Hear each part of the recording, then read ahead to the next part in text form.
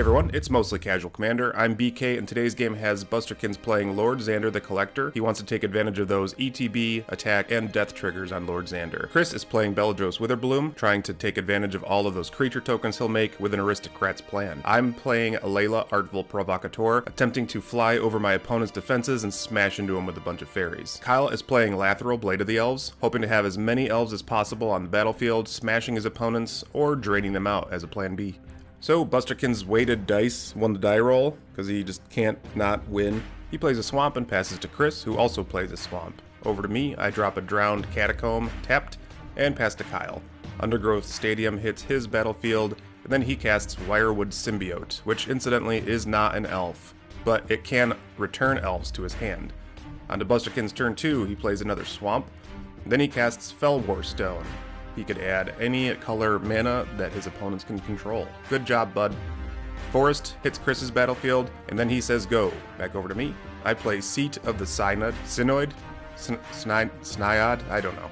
Then I cast Arcane Signet, and with that I pass the turn over to Kyle. He'll draw, and he'll play Overgrown Tomb, taking 2 points of life to have it enter the battlefield untapped. Then he casts Nature's Lore, so he'll go search his library for a forest card and put it directly into play. In this case, it's a proper forest. Then he casts Llanowar Elves with said forest. He passes back over to Busterkins, and on to turn 3, he plays Lightning Greaves, which can equip for 0, giving haste and shroud to a thing, which is great.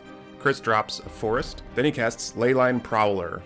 This thing's got Death Touch, Lifelink, and it's a mana dork that could dork out some mana. Back over to my turn, I play Hall of Heliod's Generosity, an insurance plan against future destruction of my enchantments. I cast my commander, Alela, Artful Provocateur, hoping to make some fairy tokens, and pass a turn to Kyle, who plays Boseiju, who endures. Then he casts Finale of Devastation, where X equals 3, ensuring that he's advancing his board state on each one of his turns.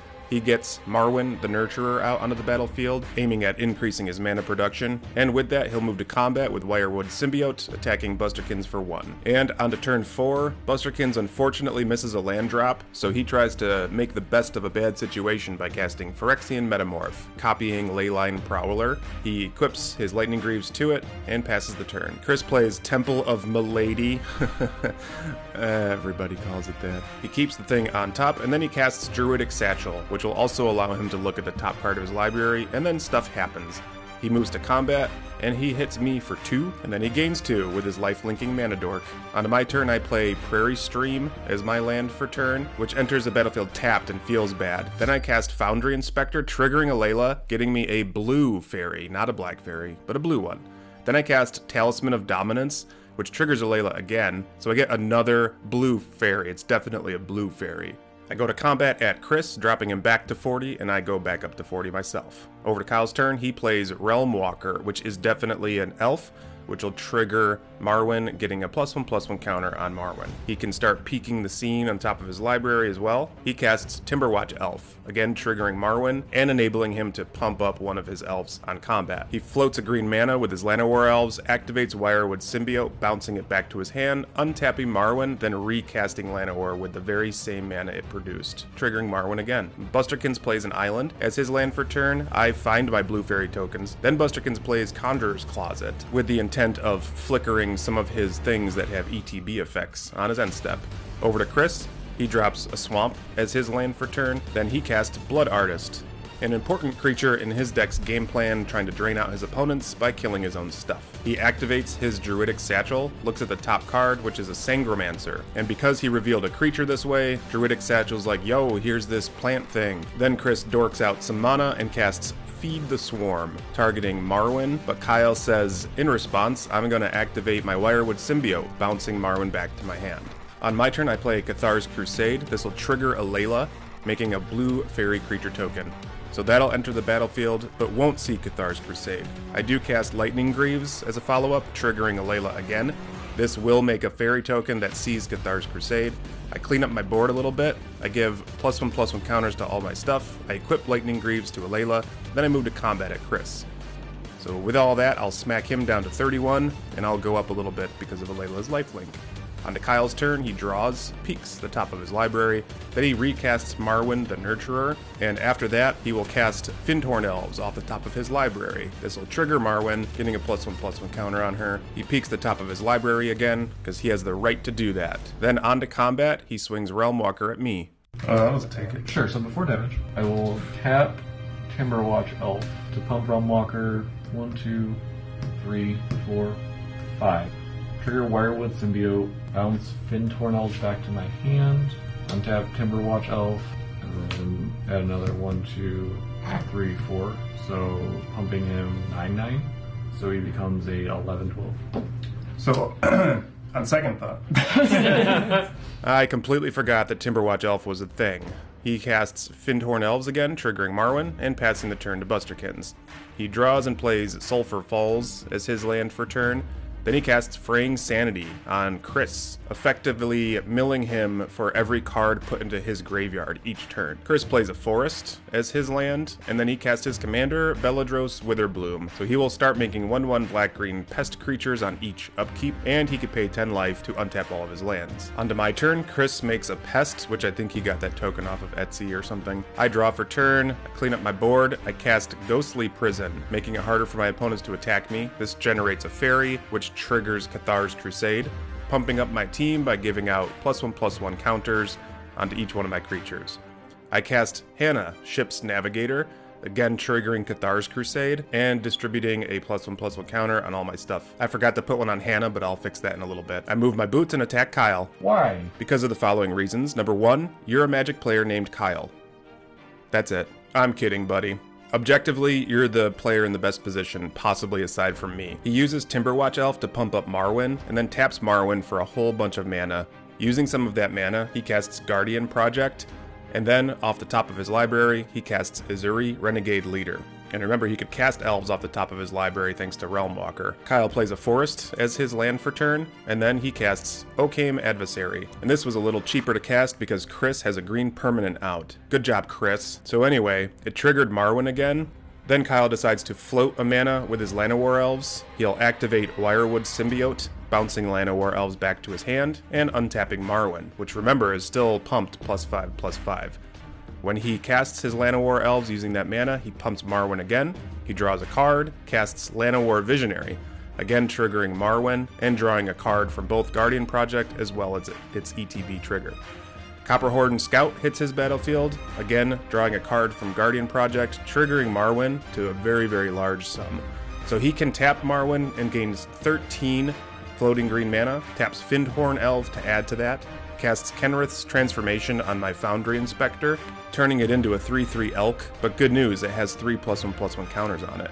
Jagged Scar Archers hits his battlefield, yet again triggering Guardian Project and Marwyn, and then he casts Wolverine Riders, again drawing a card, triggering Marwyn, and starting to produce him some elf creature tokens on upkeep, plus he gains some life from them as well.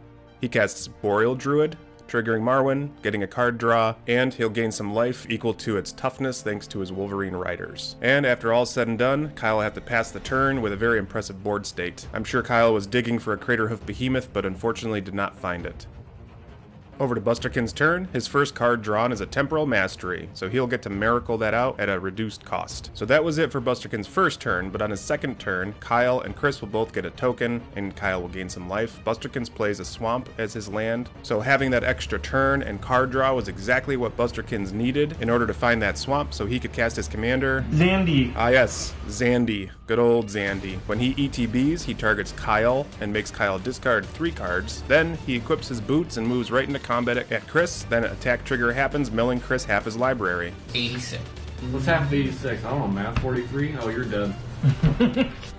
In response, I'm going to pay 10 life. So Chris pays in order to untap all of his lands, and then he activates his Druidic Satchel. Now, if it's a land, he'll get to put it onto the battlefield, therefore making his library an odd number instead of even, and giving him one more turn in the game. But it was not a land. So Chris declares blocks with a Pest against Xander, and when it dies, this will trigger Blood Artist, so he drains Busterkins 1. On his end step, Fraying Sanity will trigger, and Chris has no more library. And over to Chris's turn, he untaps, upkeep triggers happen for him and Kyle. He goes to draw and is knocked out of the game. And with Chris out, it's now my turn. I have an additional. Chris's turn was so fast that I forgot he did have an upkeep. So Kyle makes his 1/1, gains some life, and I cast Baleful Strix. This will trigger Alela, because it's an artifact. I'll make a fairy with that on the stack, getting +1/+1 counters on all my stuff, and then Baleful Strix will resolve and enter the battlefield, triggering Cathar's Crusade, as well as giving me a card draw. So I'll put counters on all of my stuff yet again. Now, you may be thinking to yourself, wow, BK has quite an impressive board state, what with all the flying fairy things and all the +1/+1 counters on all of his stuff. And you know something? You'd be right. Quite frankly, I just think I got lucky that none of my opponents had a board wipe at a key moment in the game. I moved to combat with enough airborne damage to knock both of my opponents out of the game. Oh, proud of you. Yeah. Let's not showcase this one. We did it. Let's not showcase it. Alright, Chris. Do a countdown. 3, 2. Oh, wait, are we going on go or are we going on 1? We start with 1, 2. Yeah, we start 1, 2, 3. And are we Well, going? Are we I've going already at? Are we? fucked it. Are we going at 3 or are we going at go? One, like, we would go at, like, 1, 2, 3. So we go at 3. Yeah. Okay. So it's 3 go. No, I'm not right? saying, I'm not Are you saying going 1, 2, go. 3 go or do we 1, 2, 3 go? Or is it 1, 2, go 3, through? go to handshake. Is there a pause So we- after the 3? Do we Yes, go on? there's a Do pause. we go on 3 or do we go after 3 or do you say go after 3 and we go on go? After 3. There's a pause. 1, 2, We go on 3. pause. And whose hand am I shaking? Brandon's? Mine, obviously. Okay. How long is the pause? And how long do we shake hands for? Where are do you it. starting the Pause. countdown? 100. From like you're going from 100 to 3 and then we go after 3. Yes. I agree. Alright, Let's begin. a 3. 100. 100. Come on. It's not. 99. Aren't you an engineer? The 1, 2, 3. All right. Well, that's the game, everybody. Please let us know what you thought about the game in the comments. Please subscribe to the channel if you haven't already. Like the content you've been enjoying, and as always, thank you for watching.